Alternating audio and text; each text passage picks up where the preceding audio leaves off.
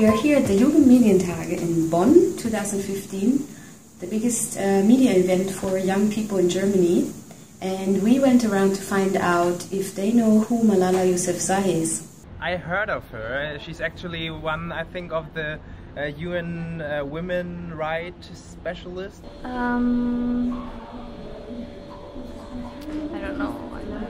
Sorry, I don't recall. She's a young girl who now also has a foundation, and she is fighting for women's and children's rights. She was shot, I think, 2 years ago by the Taliban. I don't know. I think she's a girl from Pakistan who won the Nobel Peace Prize. A girl from Pakistan who fights for women's rights. Okay, I really don't know.